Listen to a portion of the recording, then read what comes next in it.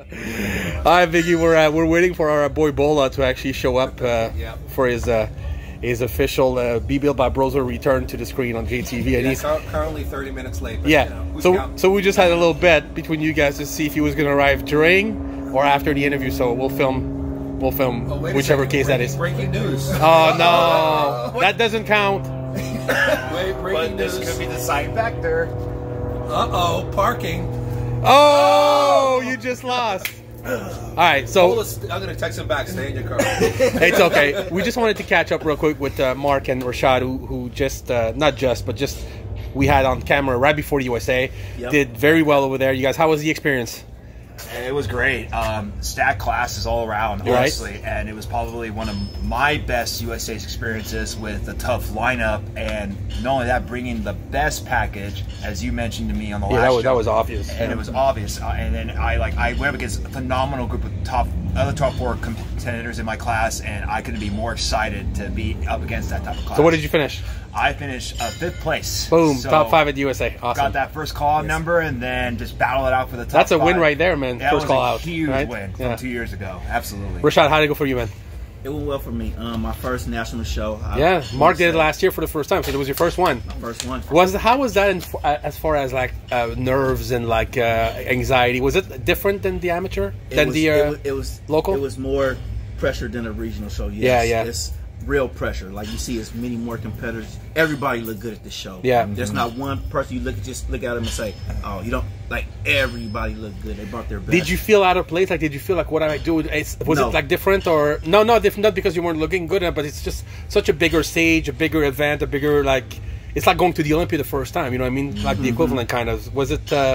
Did you have friends helping you backstage and all that stuff, or how was it? Yeah. A lot of us from this gym actually was all there together. Like 7 of us. So we was all, including Mark. Yeah. We was all there supporting each other, pushing each other, helping each other. Okay, good. You know, guiding each other. So that must have helped. That helps a whole lot. You know. That helps a whole lot. You know, and next time when you go back, then I'm sure someone will go for the first time, and you'll be the one helping them out, getting the jitters and get that same energy to another competitor as well. That's awesome. What did you finish at? I finished at 8th. Okay, so top 10, man. First time. Top 10, first call out. Yeah, man. I'm surprised. I was shocked because it was 24 competitors. Holy crap! Yeah, that was. So you finished in the top 3rd. Awesome. Yeah, awesome. It's not, I'm happy with it. That's awesome. Happy with the whole experience. I can't complain. All right, E, you must be proud of those two, right? I'm so proud. You know, it was so exciting for me. You know, we were talking about going pro and this and that, but really for me, I wanted to see them both make that first call out, and they both did make the first call out. That's a win, dude. You know, Mark had about 20 guys in his class first call out. Rashaad had 24 guys in his class, and these guys were so super close to each other. Like I think even the guy who placed 4th ahead of Mark was 1 point differential. Wow. 8th, 7th was 1 point differential for Rashaad. And really, any one of those guys looked like they could have been battling out for the top 3. So it was stacked. But I am extremely happy because, number one, they both hit the best conditions of their lives. They both, you know, now are going to be recognized as top NPC competitors. And so now in 2021, they go from... They're on the map now. Now they're on the map. So now they go from like, okay, we made first call out, to now they can really focus on, battle for the top who could possibly win the show. So now we know what changes need to be made. We know what we need to do. I wouldn't have done anything different for the last show because they were both peaked perfectly. They just need more time. More progress. You know, not everybody goes pro the first time that they go into the USA. We know guys have been doing it for years. So I am extremely happy, extremely proud of both of them. Mark is already completely he took like a couple of days off. He's all right, I'm ready to go, coach. Rashaad wanted to take a little bit more time, but he's going to jump back on soon, 100%. And then we're going to map out everything for 2021 and kill it. Go to kill it. And you weren't there also, which I know when you compete is important. It's easier when you have your coach there to look at you all the time. So that was also not to say they could have been better, but I'm just saying I know that I've done one show where you weren't there in Boston. And it was a lot tougher for me to actually go on stage feeling confident because you don't have your coach there to watch you or change the meal as you go. So the fact that they looked as good as they did without you being there, hopefully next year when they go back, it's back in Vegas, so you can go, and I think it'll be even better. Yeah, I'll go. No, I don't care where it is. I'll go next year as long as the world's back. What if they go to Florida? I'll go to Florida. Oh, I got you on tape saying that. That's it. My parents are in Florida. No, I want to be there. I hated not being there with them, but of course I made myself as available as possible. I think that I was moving, locations. But they know that they can call me, text me at literally anytime. It's still not the same, though. I know it's not the same. To have you as a presence there, it's calming. But you know what I was glad about? It wasn't like they were there alone. They had each other. Yes, they had other people, so they had a support system. Yes. Again, we had 2 other guys from the team in the show. Yes. So they were able to support each other, which is really meant everything. Especially for Rashaad, because that was his first time. Yeah. And I can't just imagine how nervous you'd be. Such a big show for the first time. Mark did it last year, so you kind of had an idea what to expect. It felt like my first show. Right, that's what I was asking you. You know what I mean? It's a big deal, dude. It's a big deal. Yeah. That's what I meant. Yeah. So I'm glad. Yeah. It was a huge stage. I mean, the USA. I mean, that was. It's a big show. It's a big show. I mean, you win that. The best champions in the country are there to compete for pro cards. That's why Rashaad said it's not like you go into a show and like a few guys look good. Everybody looks good. Everybody looks amazing because they're all champions. So I'm extremely happy. I hope they are happy. I know that getting into the first call out was a really big deal for both of them. And that was the first time they called out. I was shocked. I know. I was like, my experience is the 2018 USAs. I got 7 call outs. I placed under the top 15. Then I did the amateur Olympia. I got last call outs. You remember that? And I was doing both crossovers, class physique and bodybuilding. But this time around, we focus on just that one. Yeah, you can't do that no more. And no, I officially am done with bodybuilding. I am sticking with class physique. That is my it's your class, my route, and it is my official class. So sticking with that mindset and that training. But you went out this year with a win in bodybuilding, so that's a good way to like call a shot. That's my retiring. You're officially retiring for that class. All right, I won. I'm done. Well, guys, congratulations. Thanks for giving us the status, because I'm sure people wanted to know what happened with you guys. Congratulations on both making top 5, top 8 at the USA in 2020, and it's all going to go up from there. And look who just showed up. During the filming. Hey, Bola, what's going on, man? How are you? Good to see you, buddy. You good? Big hug. Happy New Year, buddy. Happy New Year. Thanks for driving all the way from San Diego to be with us today. Oh, thank you. We appreciate it. Anytime. How long has it been? How long has it been since we filmed? It's been about a few years. 2 years, I think. Yeah. And you look big. You look good. All right. Are you excited? Starting the off season now. Yeah. Are you excited? I'm excited. We're glad to have you back, Eric and you and like the good old days. Yes. Well, thanks for making the drive. We're gonna train today. What are we training today? We're doing chest today. Okay, so we're gonna do chest today, and then we'll talk with Eric afterwards. Yes. All right. Good to see you, man. Thank you, sir. Okay, so the first exercise that we're doing is the Smith incline press. We're going to use a few different techniques here. On the first set, what we're going to be doing is what I call negative pause reps or eccentric pause reps. So what Bola is doing is he's actually going to lower the weight under control. He's going to lower just about halfway down. He's going to hold that position for a full 3 seconds. He's going to keep the chest tense during the full 3 seconds. Then he's going to lower under control to the chest and push to the top. So that will complete 1 rep. So again, on every single rep, he lowers under control, holds for 3 seconds, and when you hold there for 3 seconds, you want to make sure that you're keeping the chest tight, because that's what we're trying to hit. Then again, lower control to the bottom and push to the top. This is a great technique for making the chest soar and building some new growth. Okay, so on the second set of Smith incline, what I wanted to do is reverse the process and now do positive pause reps or concentric pause reps. So what Bola will be doing is he'll be lowering under control down to the chest, and now he'll be pushing the bar up only halfway. So when he pushes up halfway, he's going to hold that position for 3 seconds. And again, I want to emphasize that he's trying to hold with the chest. He's keeping the chest tense to hold the bar in place. And then using chest power, he's going to push to the top. So again, slow, controlled rep down to the bottom. Then he's going to push up halfway, hold that for 3 seconds while keeping the chest tense, and then push to the top using the chest only during this portion of the rep. Again, another great technique for chest. Okay, so for the third set of Smith incline, we're going to do something called 5-5-5, which is similar to sevens, which a lot of people know that technique. So basically what we're going to do is for the first 5 repetitions, Bola is going to push the weight from the chest to the halfway point. Again, he's not rushing these reps. They're under control using the chest. So he's going to do 5 reps from the bottom of the chest halfway up. Then he's going to go from the halfway point, the midway point of the repetition, and push to the top. Again, he's going to be using as much chest power as possible, thinking about contracting the chest hard from the midpoint to the top. And then we finish the set with 5 full reps. And again, if you can get more than 5 reps, that's fine. If you get 10 reps, it's not solidified, it's 5. But he managed, I think, 3 reps and then 2 reps with me, helping him out. A very, very tough technique for the chest. Okay, for the second set of exercises for this chest workout, we're going to do a superset. It's going to be incline flies and flat dumbbell presses. Now on the incline flies, we're going to use a special technique where we're going to actually hold the stretch position at the bottom for a full 4 seconds. And what I encourage Bola to do, or anybody who uses this technique to do, is to try to push the rib cage up high at the top, which will help to increase the stretch. You want to feel that stretch all the way from the sternum all the way into the armpits and really pull that chest apart. So again, he holds that stretch for a full 4 seconds, and then under control, he lifts the weight to the top in a fly motion. And that's what you want to do on every single rep. Once you reach failure or near the failure point with the first exercise, we drop the bench down to flat. And in this case, we're going to use the same dumbbells. A lot of people will tend to grab heavier dumbbells, but the same dumbbells will usually work because your chest is pretty exhausted. We're going to do flat dumbbell presses. We're not going to stop or pause anywhere in the rep. We're just going to use good technique, controlled on the way down, control on the way up, full range of motion. And we're going to get as many reps as we can to failure. This is an excellent superset, a great way to put a tremendous pump in the chest. Okay, so the first 2 exercises, we used a press. We used a fly, which opened up the chest, and now I want to use a technique to really squeeze and contract the chest hard. So we're going to use a basic fly machine.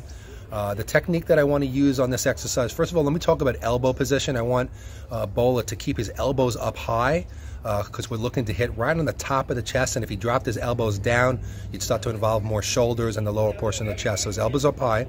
What we're going to do is we're going to squeeze the middle of the rep, and we're going to contract for a full 4 seconds.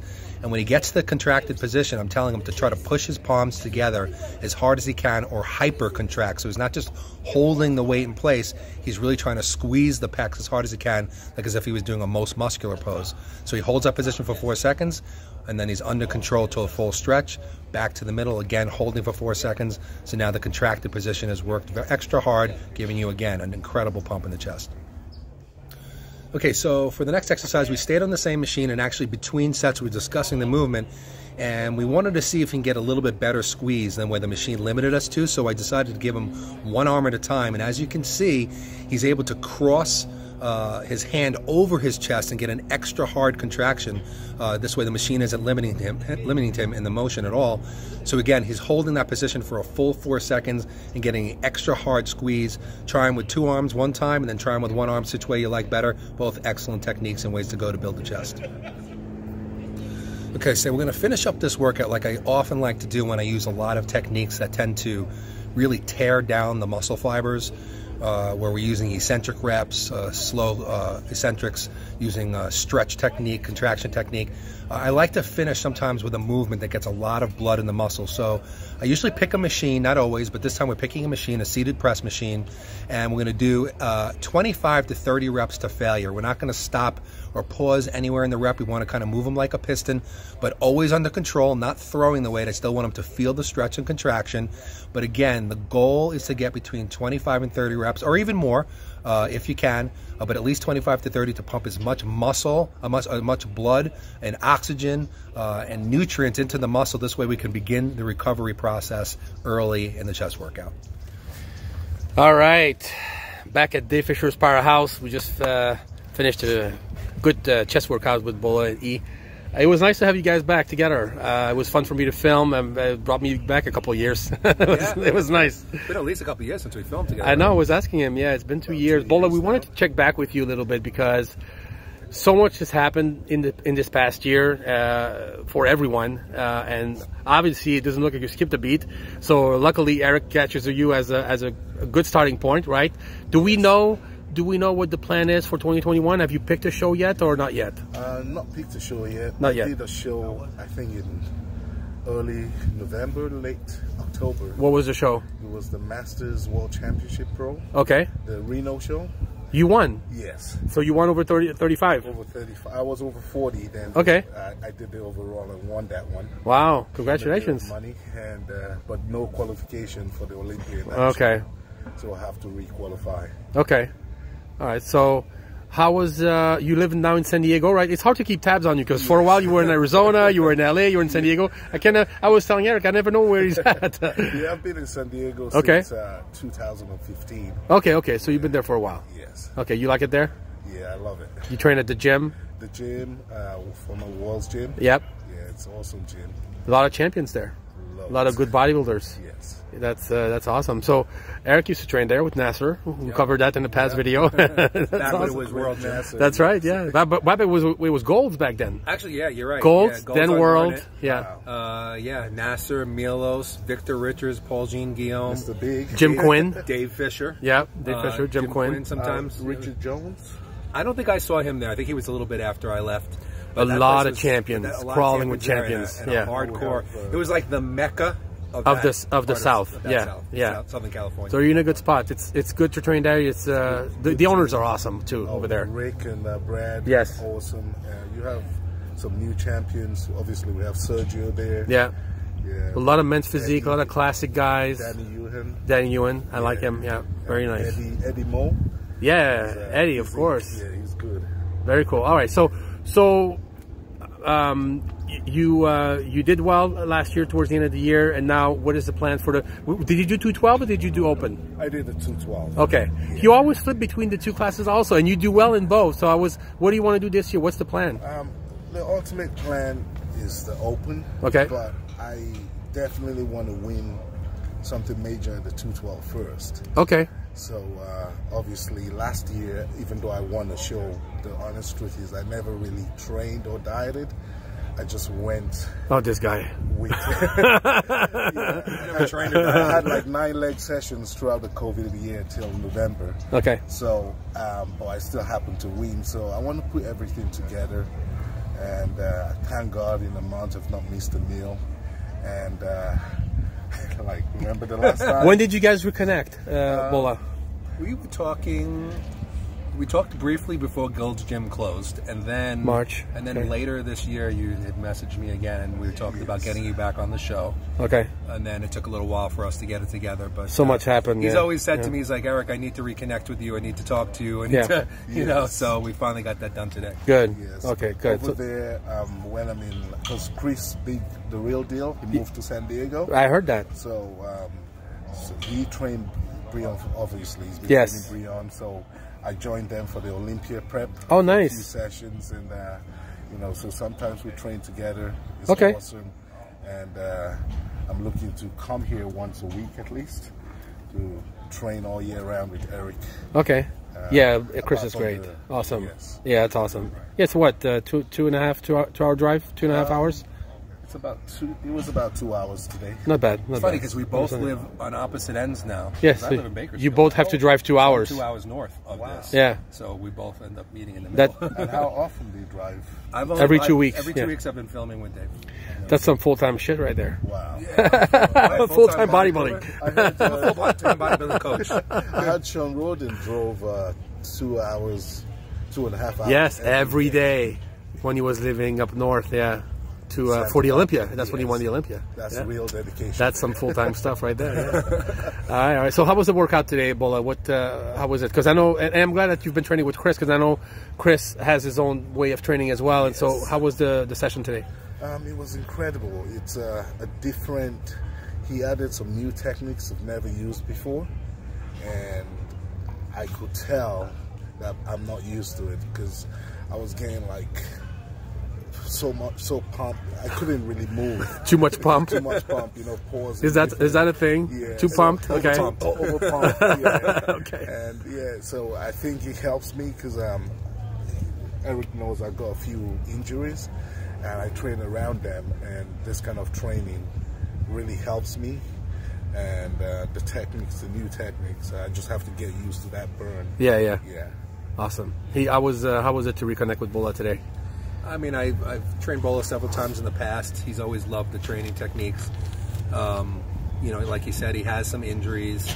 And another thing that we discuss is, I say this over and over again, is that when people have been training for many, many years, they need to focus on some new techniques and new ways to hit the muscle that the the muscles themselves and the central nervous system are not used to. You can't do the same things over and over again and expect to keep getting results, and especially with heavy weights, you get the injuries and the joint problems, and then you don't really even feel the movements anymore.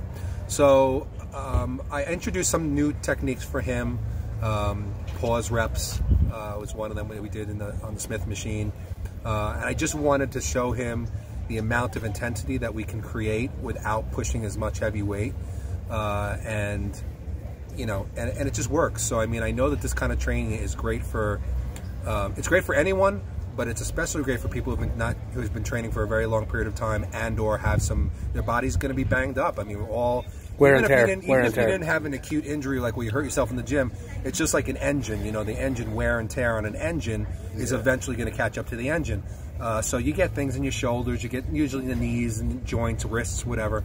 He has some stuff in the shoulders. So these techniques allow you to train even harder with more focus. And as you heard, he got a pump, we're calling it over pump. He got so pumped from these techniques that he was having trouble moving around, you know, a little bit. So you do some self-therapy. Yeah, he was doing some self-therapy, he was stretching and this and that. So it's a good thing.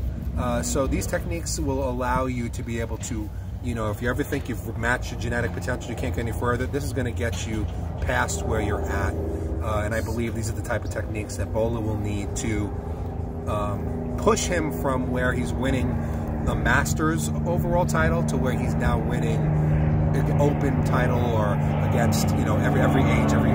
Because, you know, if you know the sport. Yeah, I don't play. You know the sport. A lot of times the guys don't even hit their stride until they're 40, 45. Especially right now, yeah. Especially right now, you see that a lot. So Bola's still in that range where I think that he's going to show. He belongs on the Olympia stage. He's got to get there. He's got to be on the Olympia stage. And the last time that we had worked together for a show, I mean, if you go back and you look at an old B built by Bros where we were at Gold's Gym, he was like 230 pounds, ripped to the bone. And that's why I'm asking him what class he's going to do, because I have a hard time seeing him today because he's in fairly good shape and he's off season. You know, is he going to be able to squeeze down to 212? It's a lot of. Yeah, I mean, I think he's built for the. I think he's built for the Open. I think so too. I think he's to squeeze him down to 212.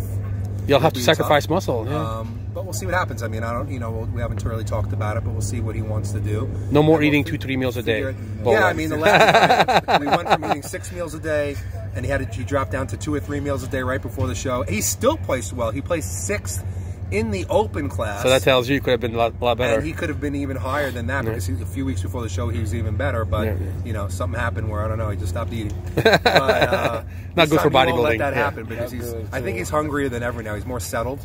More settled. He loves San Diego. He's hungry and he wants to get on that Olympia stage. Nice. And, you know, any opportunity I have a chance to help him to get there. I love Bola. Hope I get to work with him. So yeah, he's still. You know, look at you know, the 212 champion from last year, 49 years old, 48 years old, won the Olympia. Yeah, Kamal. That's great. Unbelievable. So that's inspiring. You know, it's awesome.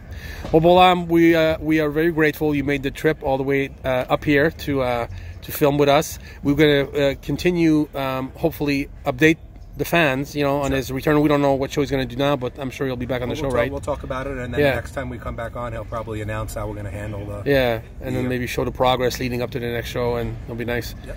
Yeah. And I just want to say to all my supporters and, I don't know, fans... You have them. I've said this a lot. I'm going to do this, and, you know, talk is cheap, and I never really lived up to it. But I promise you guys... 2021, I'm definitely dedicated.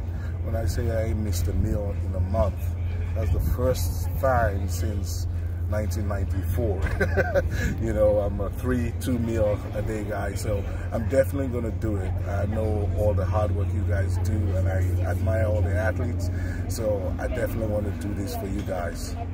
All right, that's a promise. We have it on camera now, so there you go. On camera, so it's locked and loaded. Sealed. Watch out, I'm coming for you. Awesome. All right, thanks for coming, you guys, both of you. Thank you.